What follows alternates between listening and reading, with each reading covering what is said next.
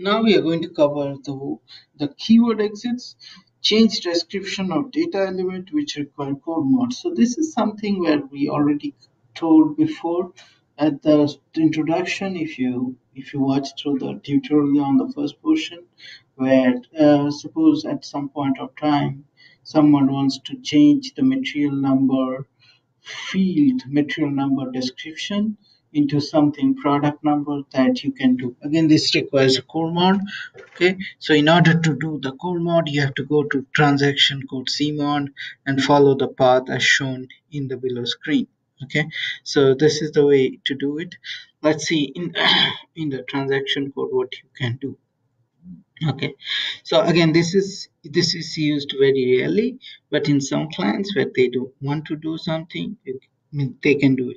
This generally, there was once in probably 14 years of my SAP career and across 80 different projects worldwide. Once I had to change this, and once I had to use it. So you will rarely use it, but it's always good to know how to do it. Okay, so let's go to the system. Let's go into the system. Okay, and we'll just follow the path, close it. Okay, so the transaction code is cmod, and go, and from there we go to cmod, and you click on go to text enhancements, go to text enhancements keyword, and you click on change. And here you can, yeah, click on change, and suppose here I want to do Matner.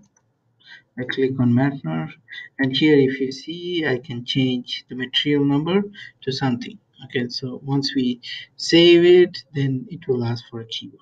So again, this is very rarely used. And again, let me go through this path again. So what we did is we went to cmod transaction /n cmod,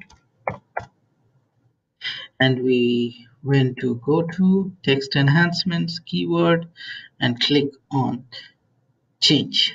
Okay, and once you click on change, you should be knowing the data element. Here I just put material number, and I can put, if you want, I can put the PO number.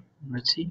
So here, if you want to, and again, this is very rarely used, so you might not have a chance to use it, but it's always good to know about this.